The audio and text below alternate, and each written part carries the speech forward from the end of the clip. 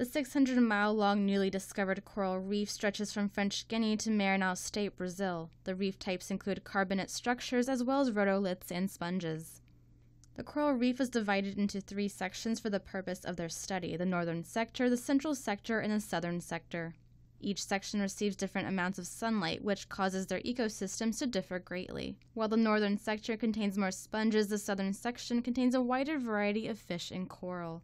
The northern sector is unique in that chemosynthetic microbes help sustain a coral reef by processing minerals and compounds like ammonia and sulfur. Researchers recorded 73 fish species in the Amazonian reef, the majority of which are carnivorous. Others survive on plankton or sponges.